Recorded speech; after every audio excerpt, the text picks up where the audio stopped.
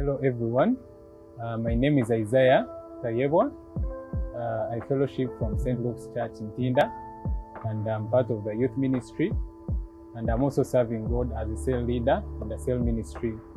I welcome you all as we are trying to discuss together this topic, which is trusting God through change or transition, uncertainty, job change, through treatment, losing people, school, and etc. Almighty God, we thank you for this wonderful time. We are before your presence. And all the viewers out there, Lord, I pray that you will trigger their mind to understand what it takes to trust you and why they need to trust you, O Lord, King of glory.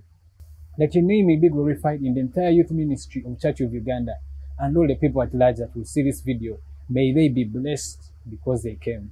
May your name be glorified. We pray all this through your Son, Jesus Christ, our Lord. Amen. So this topic comes in a moment where very many people have been shaken. Their faith has been shaken. Many people have lost their jobs. Many people have lost their loved ones. Others have waited for schools to open, and the schools have not been opening. But before I dive deeper, let me first highlight you the major words, the major topics in this sharing. So trusting, according to Google, trust. It is a firm belief in the reliability, truth, ability, or strength of someone or something. But then also there is a biblical approach to trust, and specifically trusting in God. So the biblical understanding I tried to get was trusting in God means that whatever we suffer in the end can be used for ultimate good. Many times you're trusting in friends, but how many times have you chosen to trust God? So trusting God comes with a choice of having faith in God. There are many things that you would have chosen to trust in, but you have chosen to trust God. That is what is very important. It's actually amazing that amidst that you can have friends to call, you can have relatives to call, but you choose. There's an element of choice. For those of you who did economics, you understand choice, opportunity cost. Opportunity cost, we always defined it as an alternative foregone when choice is made. So if you decide to make a choice, that is really good. So when you choose trust God, what are you intending to do? Of course, there are things that will come. It comes at a cost. It never comes on a silver plate. You must decide to be patient and be able to wait upon the Lord. So I've been thinking about this and praying, and something kept on coming to my mind.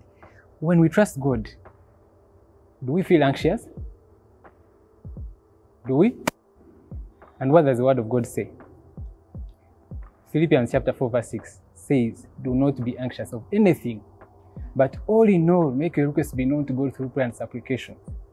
And with thanksgiving, let your goodness be known to all. In other words, are you anxious of anything that you feel anxiety is taking you over? But then you remember you have to trust in the Lord. Trusting God is more than a feeling. It is a choice to have faith in what He says. And when your feelings or circumstances overtake you, you have to choose to believe in Him. I know you would want to say, maybe, if I trust my feelings, you don't have to pretend to anyone. You don't have to pretend. Trusting in God is not about ignoring your feelings or reality. It's not about pretending that everything is okay when it is not. Trusting God is living a life of belief in obedience to God, even when it is difficult. The moment you decide to choose to trust God, things are not easy. But then that should be the number one issue to do. You should never think of anything. Nothing else should ever cross your mind when you are faced with any difficulties. Because I'm assuming now you lost your job. What is left for you in this country? Like, the cost of living is very high for people who stay in the main city. You have nothing to eat. How will you survive if you don't have a job? And you don't have enough savings because you blew them because you're in lockdown. But then again, let me take you to 1 Peter chapter 5, verse 7. So now we are going to cover how to trust God. 1 Peter chapter 5, verse 7. I'm reading from the Berean Study Bible. It says, cast all your anxiety on Him because He cares for you. I told you, you're already anxious. And the moment you start feeling anxious, you're losing it. But then the Bible says, cast all your anxiety on him. Of course, you have to be anxious. You're a man, you have emotions. We have the consciousness. Cast all your anxiety on him because he cares for you. That is NIV. Let me take you to another scripture in Psalms chapter 56, verse 8. Psalms 56, verse 8, the same. I'm also reading from BSB version. You have taken account of my wanderings. You put my tears in your bottle. Are they not in your book? If you read from NIV, it says, you keep track of all my sorrows. You have collected all my tears in your bottle. You have recorded each one in your book. I don't know how many of you have read this scripture, but it speaks to our hearts. It speaks to our hearts, knowing that he keeps track of our sorrows. So if you're feeling anxious, the number one thing that should come into your mind is to know that he has collected all your tears in your bottle and he has recorded each of them in your book. So it is up to you to now raise your faith and choose to trust him. Of course, you trust him with his word. If you have not read God's word, you will be swept off your feet. You can show trust in God by talking about your feelings and circumstances with him. The good and hard through prayer. If you ever feel you're being swayed away in your faith and you don't know where to turn left and right, God is always the answer. I know we've seen memes everywhere where someone is answering a question in mathematics and is trusting God is always the answer. Yes, God is the answer. Always is the answer, and that is very true. So when you ever feel you're in trouble in your mind, talk to God in prayer. And the interesting subject, the interesting factor here, which I found amazing, was Jesus was also in a similar situation like us. Let's go together in Mark, the Gospel of Mark, chapter 14. Mark chapter 14, verses 34 to 36. I'm still reading from BSB. Then he said to them, my soul is consumed with sorrow to the point of death. Stay here and keep watch. Going a little further, he fell to the ground and prayed that if it were possible, the hour would pass from him. Abba, Father, he said, all things are possible for you. Take this cup from me, yet not what I will, but what you will. Jesus was overwhelmed by what was before him. And you know the solution he chose? He went straight to his Father.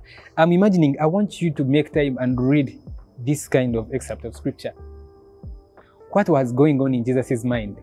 Knowing that he's a son of God, he's God, but he's overwhelmed. He was troubled in his heart, but he decided to go to his Father because he knew he was the only source of solution. And now, as a carnal man, you feel you can manage, you feel your relatives can help you. No, they will not. Your parents cannot help you as well. You have to make a deliberate choice to trust God. And I know I might have maybe talked to you briefly. I've always emphasized prayer. But let me just share with you practical steps that I feel are important for you to trust God. The first practical step is seek truth in Scripture. The Word of God is the truth. Other voices are liars. Your voices you hear in your head, they are lies. First, seek the truth in the Scripture, and that is the Word of God. And everything I've highlighted here, I've mentioned a number of scriptures. Meditate on them. Cast all your anxiety on Him because He cares for you. That is the truth in the Word of God, because God has come out for us. We have a number of testimonies. You who is watching, you have a number of testimonies. You have seen tremendous things God has done in your life. Another practical step, confess your unbelief. Now let me actually bring another example in Mark, in the scripture, Mark chapter 9, verse 24. Immediately the boy's father cried out, I do believe, help my unbelief. I know you can, if you make time, you understand how all this scripture came to about. The man was asking Jesus to help. Let me read for you. From childhood, it said, I often throw him into the fire or into the water trying to kill him. But if you can do anything, have compassion on us and help us. If you can, that is 23. of Mark 9. He echoed Jesus. All things are possible to him who believes. Verse 24, immediately the boy's father cried out, I do believe. Help my unbelief. You're not going to be up there that you will immediately believe when challenges have struck you. But confess your unbelief and trust God. Because this man, of course, he was swept off his feet because he said, if you can, and he was talking to Jesus. But if you appreciate that you have doubts in your heart, but then you choose to trust God, God will understand and give you whatever you're seeking to do with him. Practical number 3, share with believers in the community. Share with firm believers in your community whatever you're going through. You feel you're being swept off your feet. You're struggling to trust in the Lord. You feel you can do it on your own. You have plan B. Get people who can be your accountability partners in this walk of faith and share with him. Let me also read Philemon chapter 1. Philemon chapter 1, verse 6. Says, I pray that your partnership in the faith may become effective as you fully acknowledge every good thing that is ours in Christ. I take great joy and encouragement in your love because you, brother, have refreshed the hearts of the saints. There is a powerful acknowledgement when you have fellowship, when you stand with your brother, if you share with them and you know these people are firm believers. There is a reason why I'm emphasizing the word people who are grounded, firm believers. Because if you appeal to a person who is not purely grounded, that's when they will tell you, no, I think I know someone who can do it cheaply. I know someone who can take you to witchcraft and all your things are solved. You have been trusting God, you don't have children. And you said, I know someone. That is a flag you need to watch out. That is a red flag. If you have to share with someone who is an unbeliever or he's not a strong believer. Practical step number 4 is remember God and spend time with him. I know we choose to spend time with our friends, but how many times do you choose to spend time with God? We have 24 hours in a day. But all the 24 hours will elapse when you have not even read a scripture, when you have not listened to any scripture, or you have not attended any service. And thank God we have the online community. Online Church of Uganda has lunch hours every day from 1 to 2. That 1 hour is very important. Your faith can be renewed, it can be restored, but you choose any other place to be than be in the presence of God. Remember God and spend time with him. That is another practical step. Another practical step number 5 is look for things to be grateful for. Look at your gratitude list. Try to make it. Try to generate. Try to write it down. What things are you grateful for God has done in your life? Let's read 1 Thessalonians. 1 Thessalonians chapter 5, verse 16. It says, Give thanks in every circumstance, for this is God's will for you in Christ. Let me start from 15. Make sure that no one repays evil for evil. Always pursue what is good for one another and for all the people. Rejoice at all times. Pray without ceasing. Give thanks in every circumstance, for this is God's will for you in Christ Jesus. How many times have you given thanks for all the past things God has taken you through? God has been so gracious. He has cared for you. You have life. You're not paying. Some people suffered from COVID, but they didn't get to the point of paying for oxygen. Remember all those days and give thanks to him. And your trust in the Lord will be renewed and you will be strong. Practical step number 6, walk in the Spirit. Trust in the Holy Spirit. Be in the Spirit at all times. Pray for the infilling of the Holy Spirit. Believe for the gifts of the Holy Spirit. And you will see your trust being renewed, because man as cannot manage on his own. And your trust, you will see it diminishing if you choose to lean on your own understanding. But if you choose to walk in the Spirit, you will see everything coming easier. Like you will see your burden being carried lightly. It will be light to carry. And you will see the hand of God in your doing. And lastly, practical step number 7, wait on the Lord. Now, all the things we have said, you might do them, but then you will lose your faith along the way if you don't do practical step number 7. Wait on the Lord. Let me read an interesting scripture, which I know most of you have read, and it's in Isaiah Isaiah chapter 40, verse 31. Isaiah 40, 31. But those who wait upon the Lord will renew their strength. They will mount up with wings like eagles. They will run and not grow weary. They will walk and not faint. Praise the Lord. As I've said, you will do everything that it takes. But if you don't wait on the Lord, you will be swept off your feet by different voices, by friends. People will discourage you. They will tell you you cannot manage. But choose to wait on the Lord. And that all sums up what it means to trust in the Lord. I mentioned it when I was beginning. Patience. You have to be patient and wait upon the Lord. When I was trying to read this topic and try to pray about it, I had it. Patiently wait on the Lord. And it's one thing I would rather leave with you. But let me read one more scripture and then we can pray. It's in Psalms 34. Psalms 34, verse 17. The righteous cry out, and the Lord hears. He delivers them from all their troubles. Hallelujah. The righteous cry out, and the Lord hears. He delivers them from all their troubles. I know you're troubled because a lot of things have been going on, and some of them you have decided to keep them to yourself. But cry out to the Lord, because the Lord hears, and He will deliver you from all your troubles. And please, everything that happens, your number one choice is to trust the Lord. Don't think of calling a relative when you are dumbstruck with a calamity, with anything that has befallen you. First seek the face of God. First cry out to God. Before you call your employer, before you call your friends and relatives, first call upon the Lord. And then other practical steps will come because of the Holy Spirit. He will guide you, tell you, call the other person.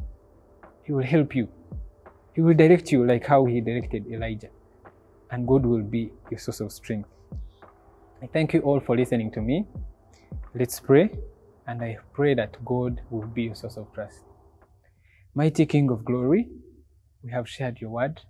I know I'm limited and my language is limited because I cannot express how mighty, how powerful, how sovereign, how supreme is your name, O Lord.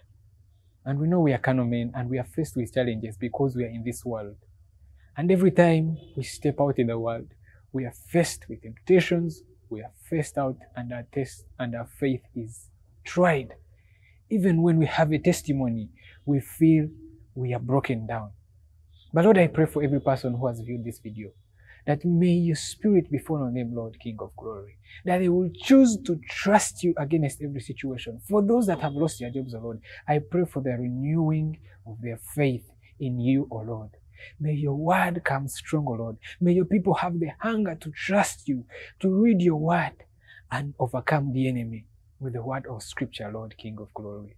We thank you, we love you because you see when we cry out to you, you hear us. And those who wait upon you, they shall renew their strength, O Lord. Father, we pray that we shall patiently wait on you. Without fear, we shall stand strong and see your promises coming. May your name be glorified. We thank you for what you have done in the youth ministry and all the church at large. May your name be glorified. We pray all this in your Son, Jesus Christ, our Lord. Amen. Thank you. Thank you. Once again, may God bless you.